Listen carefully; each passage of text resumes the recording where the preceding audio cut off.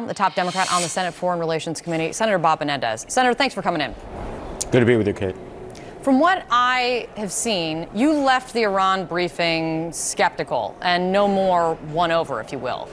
Do you agree with Mike Lee, Republican Mike Lee, when he came out to say it was the worst briefing he'd ever received? He called it insulting and demeaning. He even called it an unmitigated disaster this morning on NPR. Are you going that far?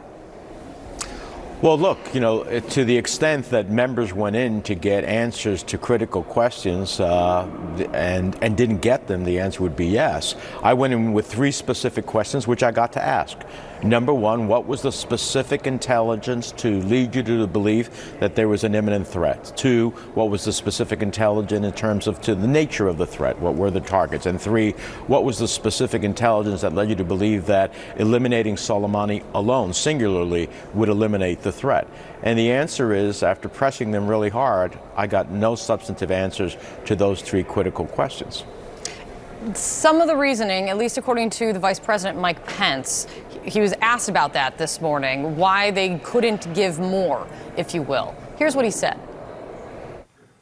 We have to protect sources and methods, and so there's only a certain amount that we can share with every member of Congress. But those of us who have seen all the evidence know that there is a compelling case of an imminent threat. Senator, do you accept that some of the intelligence is too sensitive for you all to see? I don't accept that the intelligence community cannot distill the critical intelligence away from the sources and methods in a way that can be conveyed to Congress. I don't accept that. Otherwise, we have to rely on faith. And we see that faith, for some, years ago, in Iraq, where we were told that there were weapons of mass destruction, was an ill-placed faith. I didn't place my faith in that. I did my due diligence on intelligence. I voted against the war in Iraq, but it taught me a lesson. You just cannot accept the word of any administration, this or any other one. You have to verify for yourself. I believe they can distill the intelligence in a way that can be convincing if they have it, but that doesn't ultimately betray sources and methods. Speaker Pelosi sidestepped a question on if she's convinced from the more in-depth briefing she's received. Have you spoken to Pelosi, Schumer, Adam Schiff, or even Mark Warner, any of the Democrats on the Gang of 8 who've received that deeper briefing on Iran? Where are they on this? Do they say they're convinced? Well, I have spoken to 1 or 2 of them, and of course they're not free to give the same in-depth briefing that they got as a Gang of 8. But do you agree that they could say, I am convinced of an imminent threat? Yeah, and I think that my takeaway from my conversation with them is that they're not convinced that, number one, that uniquely eliminating Soleimani was the solution to any potential threat, and the question of imminency is a question of definition that the administration seems to have a broad definition of. Republican Congressman Doug Collins, he's the top Republican on House Judiciary, he said something last night that I want to ask you about. Asked about the Democrats' response to the killing of Soleimani, here's what he said. Let me play it for you. They're in love with terrorists. We see that. They mourn Soleimani more than they mourn our Gold Star families, who are the ones who suffered under Soleimani. That's a problem. Do you want to respond to that? Yeah, it's pretty outrageous. No one mourns the death of Soleimani.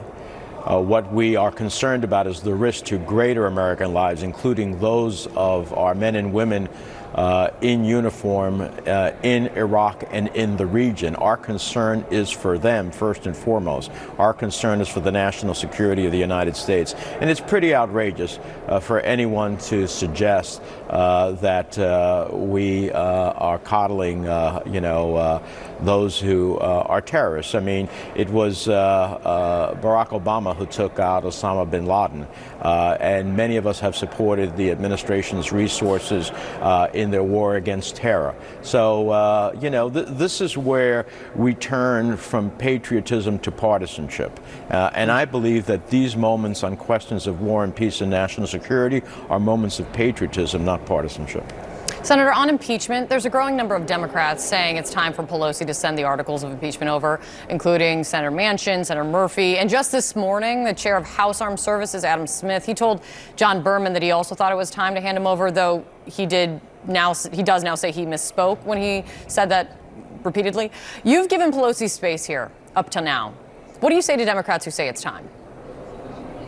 Well, listen, each member has to make his own judgment. I trust Speaker Pelosi to send over the articles of impeachment at the appropriate time. I don't think there's going to be a lot more time involved. Think about what the House went through. Do you think you're going to have a trial started by next week?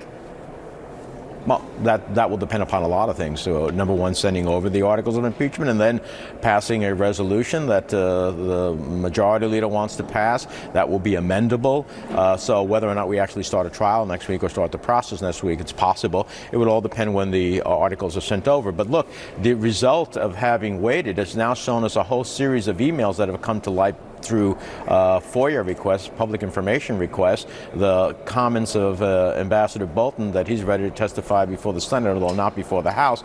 I mean, this continues the drum of what most Americans believe, that a fair trial involves witnesses and documents. No American who has ever served on a jury or been involved in any action, civil or otherwise, knows that, every American, I should say, knows that as a fair trial, a trial involves witnesses and documents. Senator, thanks for coming in. Thank you.